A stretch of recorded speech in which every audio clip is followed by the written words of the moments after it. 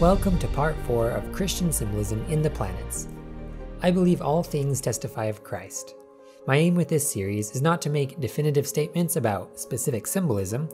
Rather, my goal is to view the natural world through a lens of faith and to study the scriptures from a unique perspective. In this section, we'll discuss the planet Jupiter, related scriptures, and what they teach about Jesus Christ.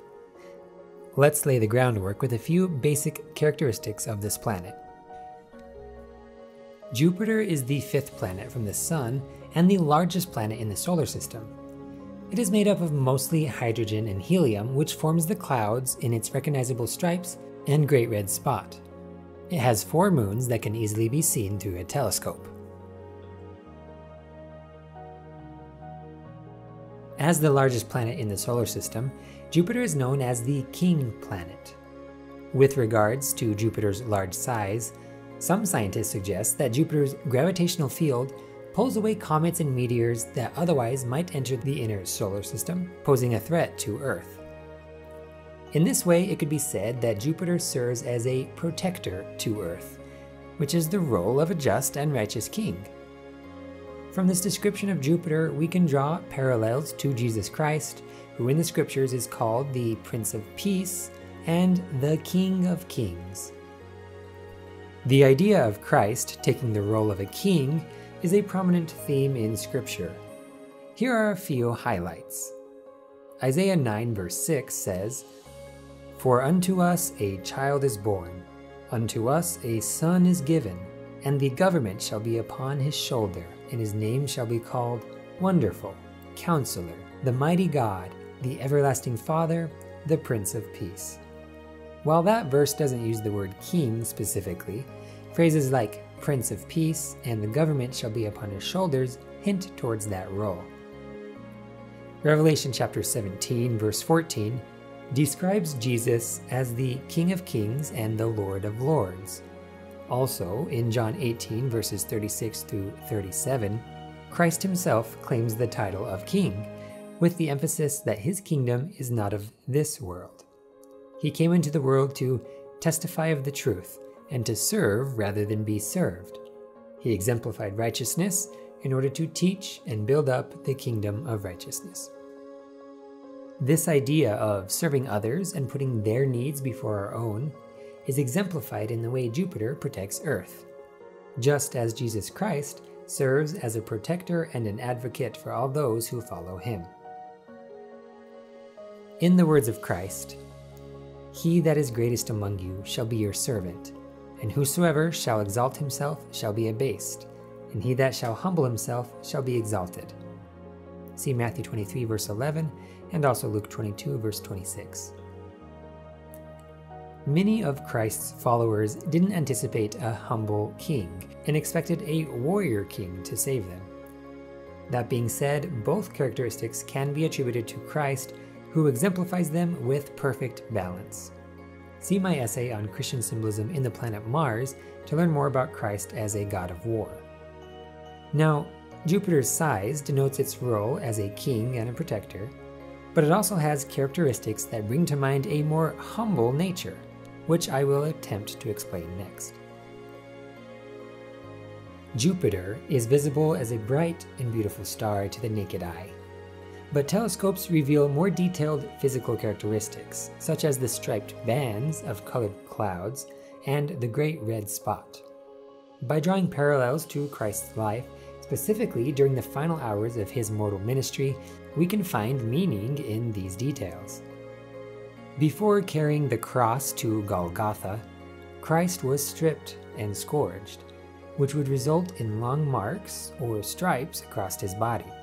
Christ submitted to this punishment, though he was guilty of no offense, so that we, having died to sins, might live for righteousness, by whose stripes we are healed. See 1 Peter chapter 2 verse 24 and also Isaiah chapter 53 verse 5. Those wounds served as one of many chastisements Christ endured before his death on the cross. After he died, his body was pierced by a spear, fulfilling the prophecy that they shall look on him whom they pierced. John 19 verse 37.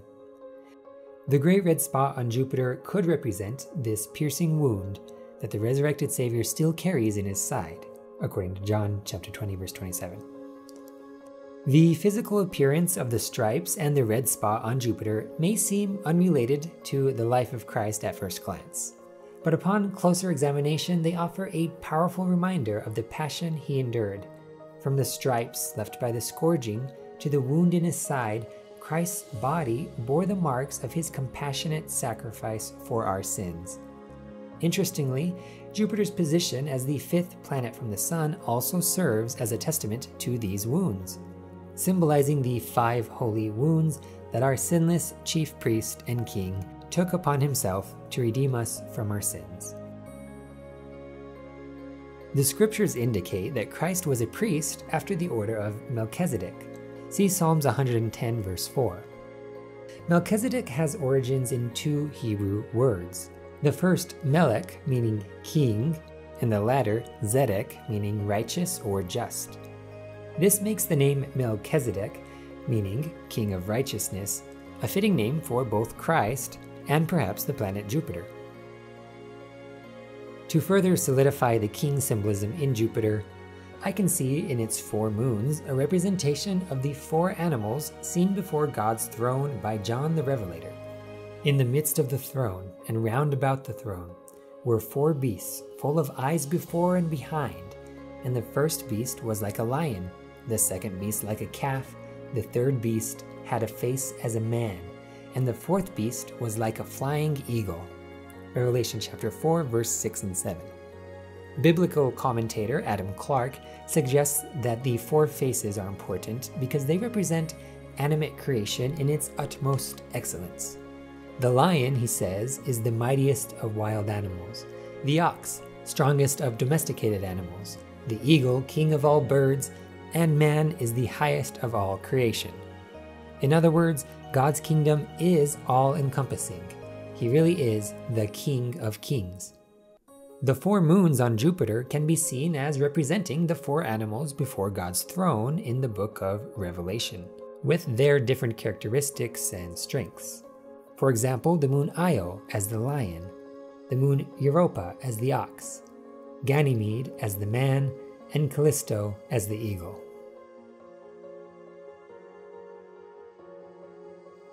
While the name Jupiter comes from the god Zeus, who was considered the king of the Greek gods and humans, to Christians, the true King of Kings is Christ. Jupiter's characteristics, such as its stripes, meteor-deflecting gravity, and 4 moons, can remind us of Christ's humility and atonement, his protection, and ultimate authority. Whether we see Jupiter as emulating the Prince of Peace or King of Righteousness, the planet serves as a powerful reminder of Christ's sacrificial love and reign over all creation. Truly, every knee shall bow, and every crown be cast at Christ's feet. Thanks for watching. If you want to do any further study, I'll leave some resources in the description. Next time, we'll study Christian symbolism in the planet Saturn. Keep looking up, and remember, to be spiritually minded is life eternal.